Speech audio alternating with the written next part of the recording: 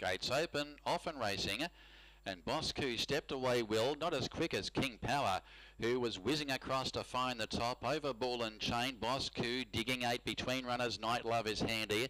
And also moving forward is Gold Plan. He's out 4 and 5 deep, but he's on the march. And likewise Gold 83 from the wide barrier.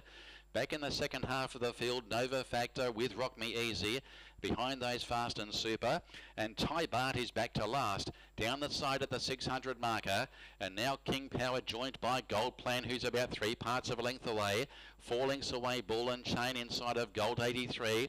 From Night Love, and they were followed by, pushing to the outside there, commencing a move, is Boscu as they swing from Digging 8 and well back to Nova Factor. 300 to go. King Power now tackled by Gold Plan.